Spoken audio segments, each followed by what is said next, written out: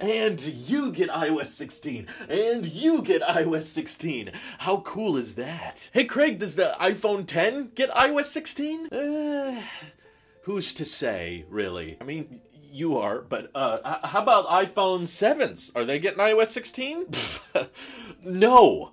Of course not. Oh. Those older iPhones have the A10 Fusion chip. You can't run iOS 16 with just Fusion. You need Bionic. I have Bionic, right? Yes. Yes, you do. So I should get all of my favorite features in iOS 16, even on the iPhone 10? I don't know what you're talking about. Okay, I'll find out myself.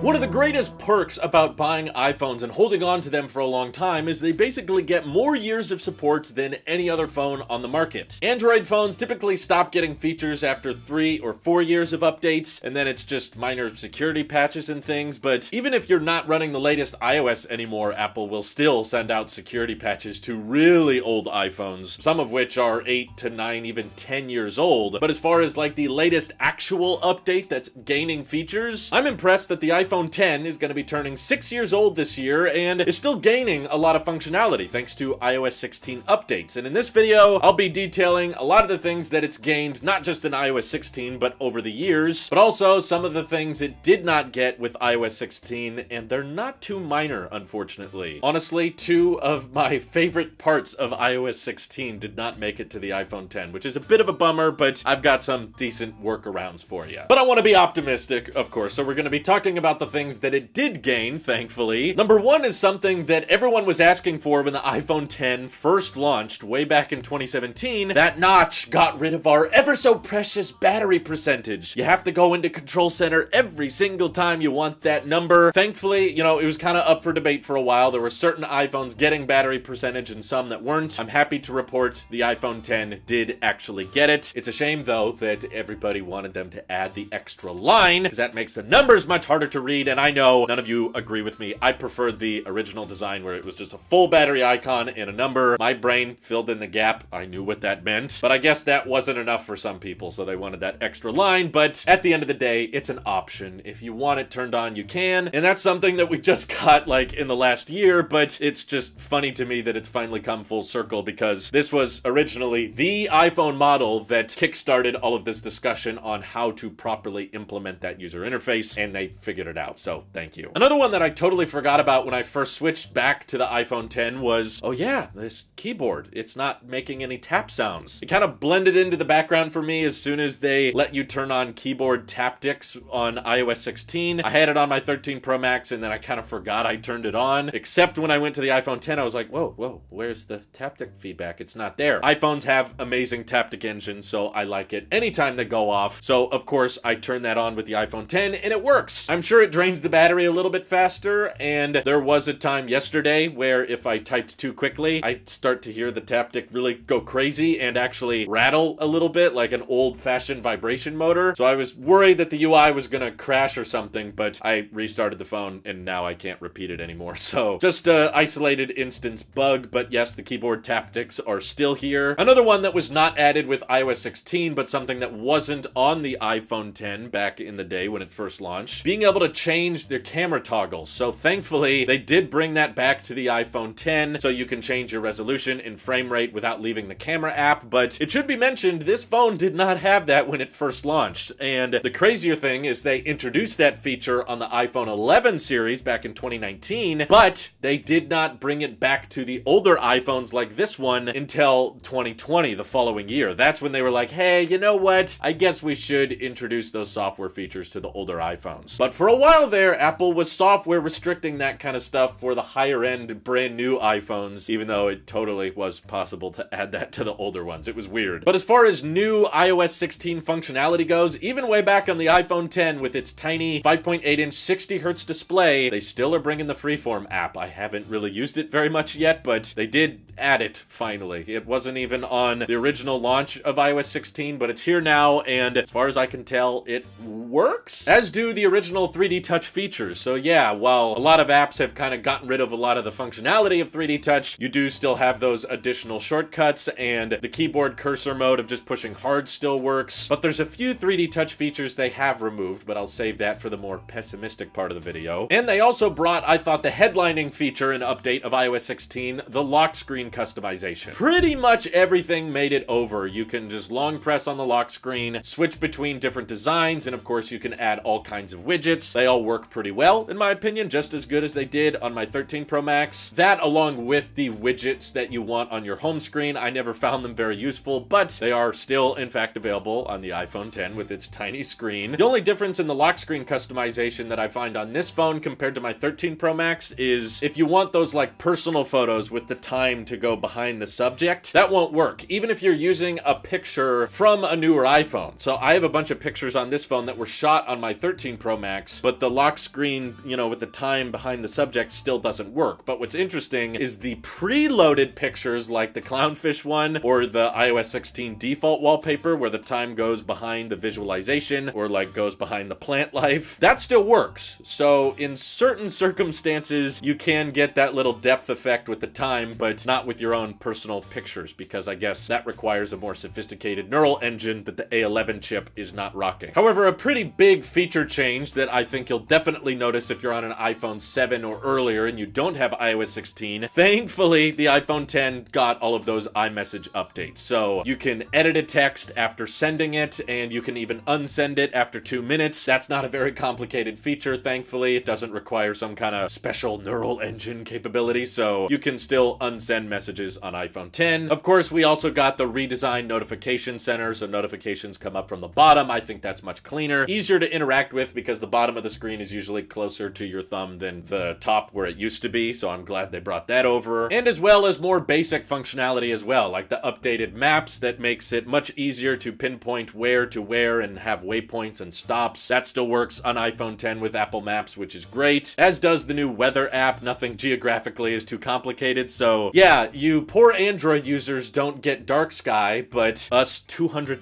iPhone 10 users, we get all of the dark sky benefits, and we don't even have to pay a membership for it until Apple introduces Weather Plus, inevitably, because they're not reaching their services quota, I think. Also as well, I thought it was pretty cool, I can still pair my 2021 Apple Watch Series 7, and it still works flawlessly with my iPhone 10, so no loss of functionality there. Any Apple Watch, I'm pretty sure, should still pair with the iPhone 10. But that kind of summarizes, in my view, some of the biggest updates and functionality changes we've gotten over the years with iOS. But now, for the next part of the video, I kind of want to detail all of the things that didn't make the cut for the A11 chip. And in my opinion, at least, maybe not for you, but I think these are pretty major features to be left out on. So for one, my favorite feature of all time in iOS 16 was most definitely continuity camera. The fact that you could just open FaceTime or OBS or anything on your Mac and suddenly just select your iPhone lens as the camera. Yeah, they did not bring that feature to the iPhone 10, which is crazy because they did bring it to the iPhone 10s and the 10R and the 10s Max. Not a lot of connectivity differences between those two iPhones. It's just the A12 chip mostly, which I guess has a slightly better neural engine, and maybe they use that somehow with continuity camera. But the reason I feel kind of weird about that, even if it is for some weird Bluetooth or Wi-Fi standard as to why they decided this phone couldn't do it, is because I know for a fact it's possible. I use a third-party application that I found that's free and works really well called Webcam Plus, and you just download the app on your Mac and you download it on your phone, and it essentially does the exact same thing as continuity camera. It just involves more steps. You have to open the app, and the app has to stay running on the iPhone 10. You know, you can't lock the phone, but it gives you more control on the app on the Mac. Like, you can decide if you want to capture in 4K, you can decide the bitrate, and you could even switch to the telephoto lens or the front-facing camera, which continuity camera doesn't let you do. I'm not sure why you would need the front-facing camera, but maybe if you're trying to access, you know, a portrait mode version of your iPhone camera on your computer for whatever reason, you can do that with Webcam Plus, but not with continuity camera. The only downside, I would say, is you have to do it through a port. It can't be done wirelessly. I think there are some other alternatives that let you do it wirelessly, but they're not free, or they just don't work as well. So yes, the camera on the iPhone 10 is substantially worse than the 13 Pro Max, so maybe Apple's mindset is,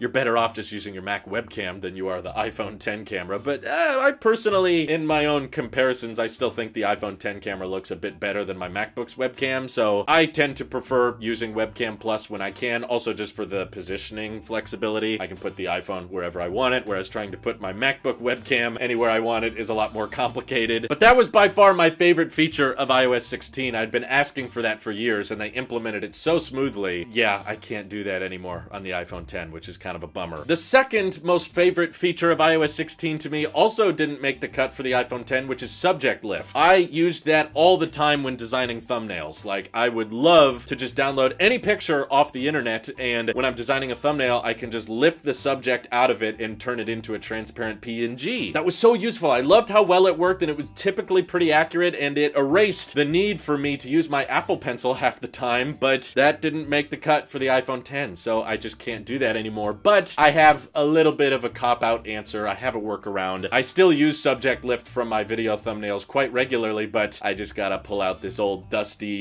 dated, underappreciated product none of you have probably heard of called the iPad, because the iPad Pro from 2018 has the A12X chip, and obviously that chip is still kind of insanely powerful for the time. It's, in my opinion, like an M1 Lite. Like, it was faster than many Intel MacBooks that were around at that time. So of course my iPad still supports subject lift, and if I'm designing a thumbnail that for whatever reason needs subject lift, I will just go default to the iPad. I know that's kind of a cheat. Not everybody can do that, but getting an iPad from recent history that has an A12 chip or newer isn't that expensive. So if subject lift is really that important to you, I don't think buying a whole new iPhone just for that is justified. Another one, though, that I did not become aware of until I actually tried to use it is the no live text feature. This is also a really cool one that I used a lot on my 13 Pro Max, is pulling up a picture or like taking a screenshot and just wanting to copy the text directly off of that photo, or, you know, taking a picture of a shipping label and there's a tracking number. You can just tap on the tracking number and then open a link. But iPhone 10 doesn't have the proper neural engines to do live text, and I'm used to doing that because there's a commenter on our podcasts that tends to post time codes in the comments, and YouTube doesn't make it easy to select text on the app. So typically whenever Riley would comment the time codes, I would screenshot the comment and then select the time codes, copy them, and then paste them in the description of the podcast so that everybody could see them. I was about to do that on my iPhone 10. I took the screenshot and everything, and then I was looking around for the button. I was like, where's the live text feature? And nope.